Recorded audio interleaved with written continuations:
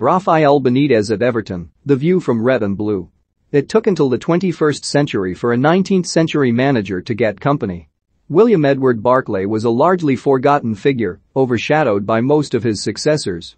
But he was both the first manager of Everton and of Liverpool and the only man to take charge of both Merseyside rivals. Until Rafa Benítez crossed the Great Divide. Everton's 26th manager became their most controversial before a ball was kicked. "I was very surprised," says Stephen Warnock, who made 67 appearances for Benítez's Liverpool. "It just doesn't happen. If you put Rafa's CV on the table, but didn't say it was him, you would say, this guy has got pedigree. But when you say it is Rafa Benítez and think of his connections with Liverpool, both sides of the city are bemused more by Everton's thinking than Benítez's decision. A lot of people despair of the board," says Jim Keegan, author of Everton's Greatest Games. "When the name was put about, it wouldn't take much to take the message of the fans' views. It was explicit. A lot of Evertonians think that there are so many managers out there that they could have gone for, so why would you pick someone with his legacy? He is not just an ordinary Liverpool manager, he is a hero to them." Blues and Reds were in agreement. "His legacy is pretty well assured," says Matt Ladson, editor of This Is Anfield. "Liverpool fans in the city can see he loves the city, he loves the area, he loves the people, and it is that kind of home he wants, so why begrudge somebody that?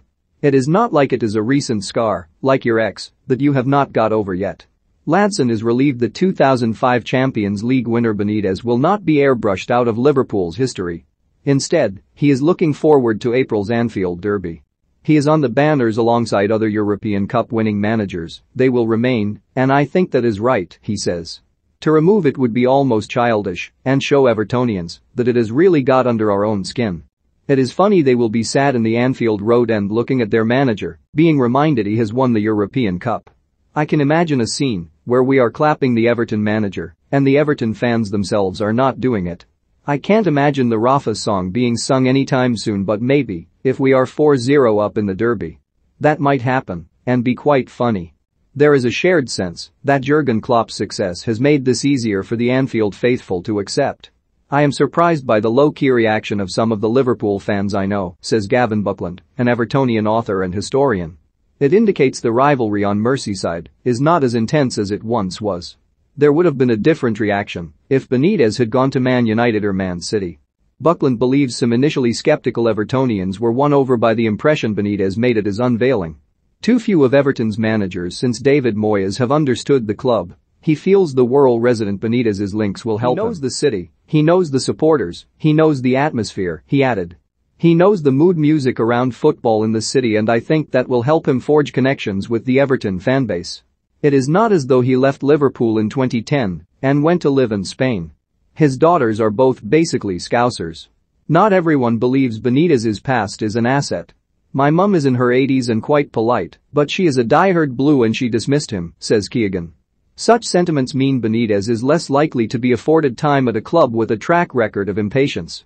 "We are already quite an intolerant fanbase," Keegan explains. "We are lightning quick to turn on our managers. There are fans who are not going to overlook his past. He would need to do exceptional things to be accepted." A philosophical Ladson rationalizes, "It won't take long for the Everton supporters to turn on him, and then it will all end in tears anyway." Warnock's playing days contain a precedent that bodes badly for his former manager. "I was part of the Aston Villa team when Alex McLeish left Birmingham and came across to Aston Villa, and it could be quite hostile," says the former England left back. "The first moment or sign of any poor play or any tactical errors or anything, the crowd would be on him. It was almost like they wanted him to fail. They wouldn't accept a manager from Birmingham. It was always difficult, and that is the feeling you get from Everton fans towards Rafa. Any sign of trouble and they will be on his back." Warnock believes Benítez's pragmatic style of play will leave him still more reliant on results. Is the football Rafa plays going to excite them? I don't think it is. Warnock fears for his former manager, but feels Benítez's self-confidence is such that he will think he can win the doubters over. "What you have got to understand with Rafa is he is very thick-skinned," he says. "He will not be worried about what people say." The response from Evertonians before he had even signed the contract would have put most people off. It doesn't bother him at all. He will just be thinking, "I will prove you wrong and get the results, and then you will come and adore me." It will be incredible if he can do it.